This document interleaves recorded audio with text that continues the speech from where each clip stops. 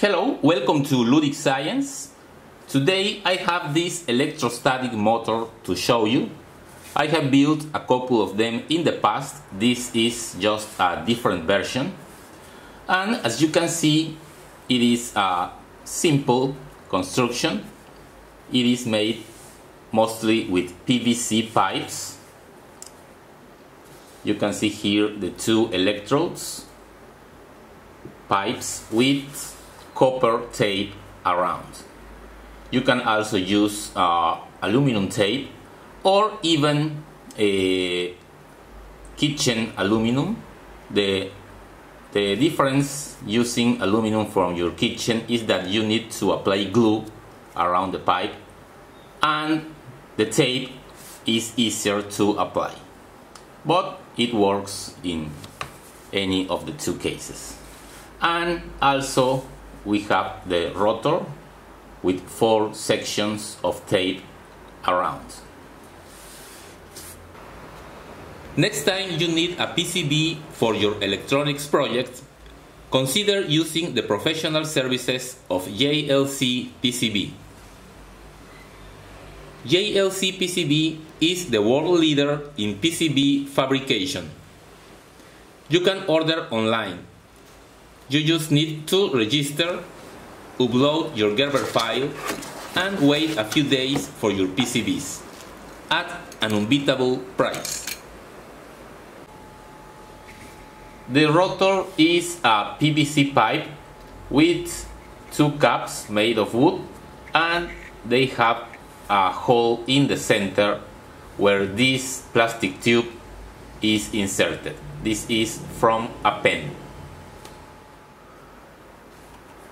The rotor is magnetically suspended, as I also made with previous motors.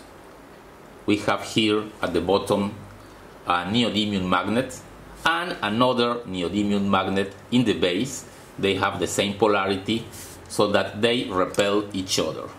And here I have a plastic tube is inserted in the needle, and it kind of floats on the magnetic field, and the friction is very low. These electrostatic motors generate very little torque, so we need to reduce the friction to a minimum.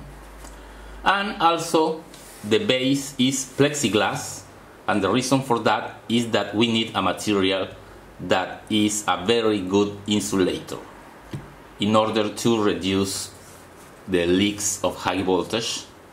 And well, I live in a very humid place, and if I use another material, for example wood, if the wood is humid, it becomes actually a conductor under high voltage and the motor will not work. So I am using plexiglass for the base.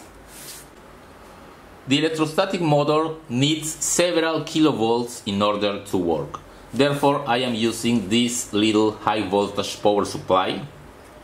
It is a Chinese supply, very cheap, but it generates between 10 and 15,000 volts, more than enough to make the motor work. And we will connect, you need DC current for these motors. They will not work with AC, and you will connect the high voltage output to the 2 electrodes. Okay, I have connected everything. My lab power supply connected to the high voltage power supply. It needs between 3 and 4 volts in order to work, and the high voltage output is connected to each of the electrodes of the electrostatic motor. So let's see the motor working.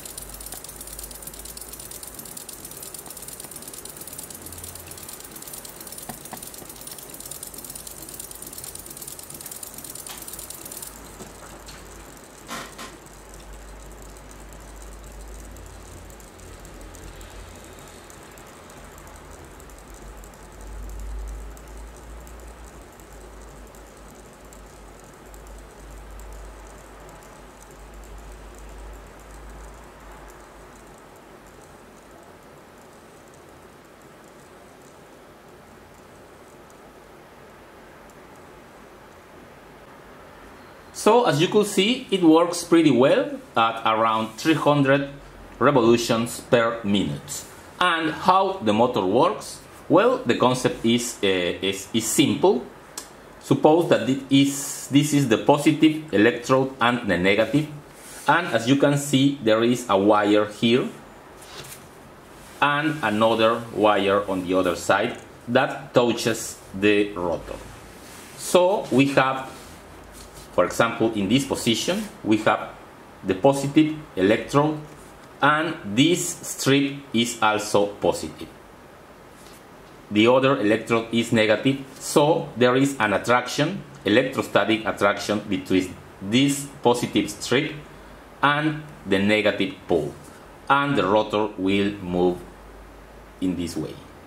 But at this point, there is no contact with the copper strip, but the motor still rotates because of its inertia.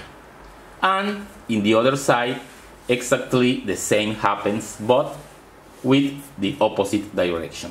Now this is negative, negative, and positive, and there is an attraction between these two that makes the motor move in this way. So we have two forces, one here to the right and the other to the left. So they generate a torque that makes the rotor turn in this direction. So there you have it, simple electrostatic motor. Hope you liked the video. If that is the case, please visit my Patreon page. Thank you and see you in the next video.